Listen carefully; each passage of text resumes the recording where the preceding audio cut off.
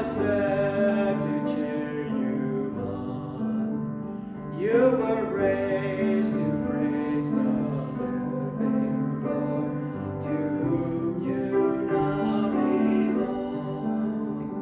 If you find someone to share your time, and you join your hearts as one, I'll be there to make your verses right, from dusk till rising sun.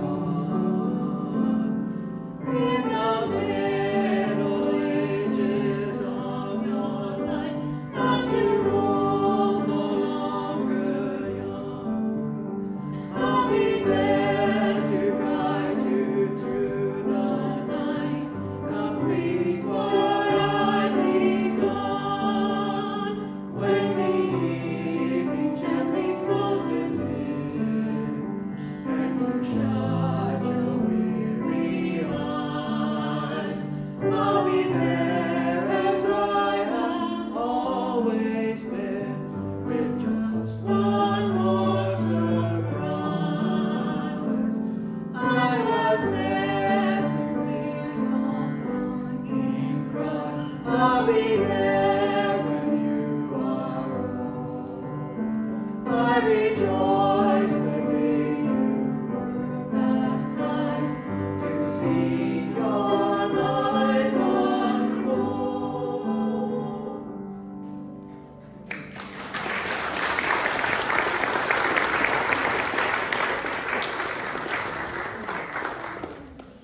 Anyway, it is a special day. I want to talk about the gospel reading.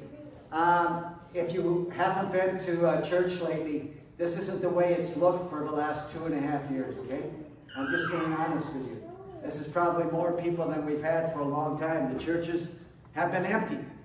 And I called up 3 of my colleagues across Regina, and every church is experiencing the same thing. There's already preliminary discussion in how the churches in Regina are going to move forward.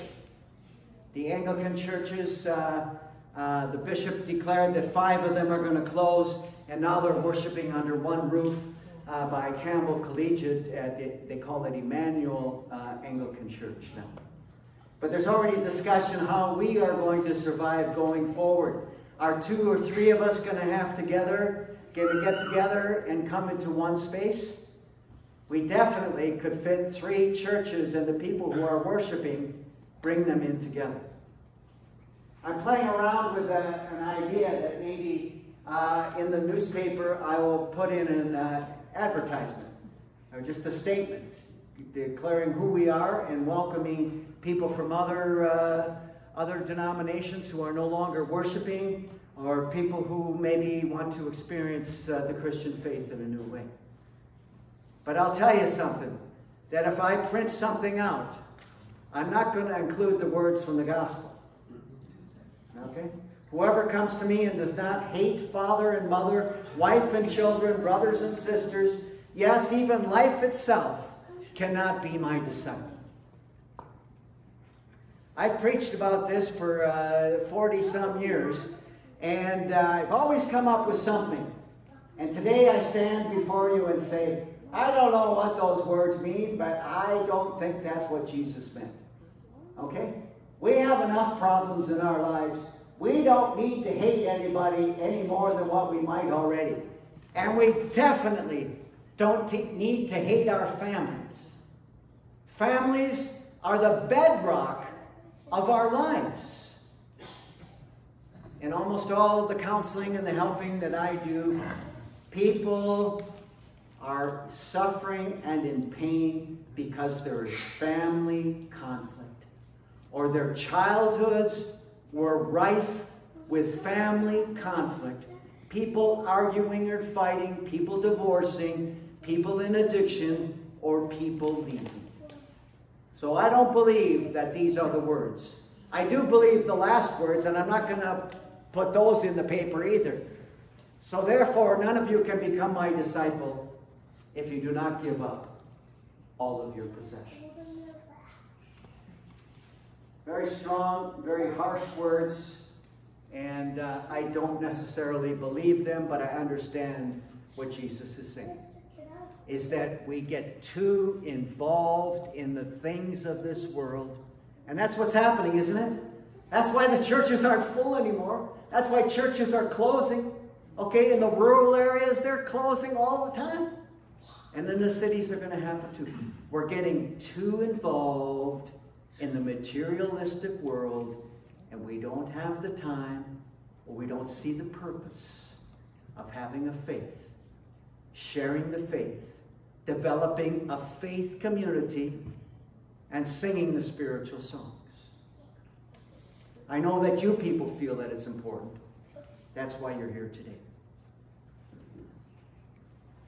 What Jesus does say is this: for which of you attending to build a tower does not sit down first and estimate the cost as to whether he has enough to complete it? Otherwise, when he has laid a foundation and is not able to finish, all who see it will begin to ridicule. The church needs to lay a sound foundation, okay? And the sound foundation that we lay is not going to be based on the law, okay? The first words that Jesus spoke were the law. And the Bible is filled with law, legalistic terminology. Thou shalt do this, thou shalt not do that. That's not the foundation of our faith in this Lutheran church. The foundation of our faith is grace. It's the gospel.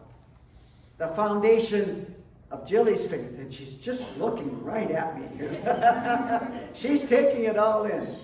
The foundation is the gospel. It's love. And somehow over the years, the Christian church has forgotten that. We've forgotten that love is the foundation of our faith.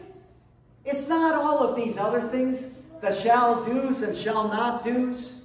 It's not the words about damnation and hell.